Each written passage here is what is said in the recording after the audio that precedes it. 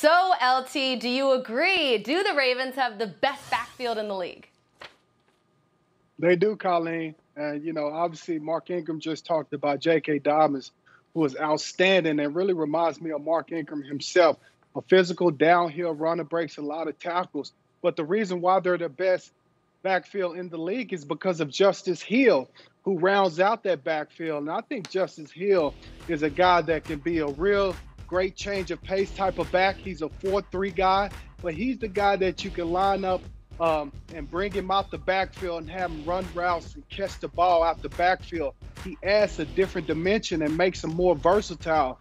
What a lot of people probably don't know is in the last 3 games of Baltimore's season, including the playoffs, this is a guy that led the backfield in targets.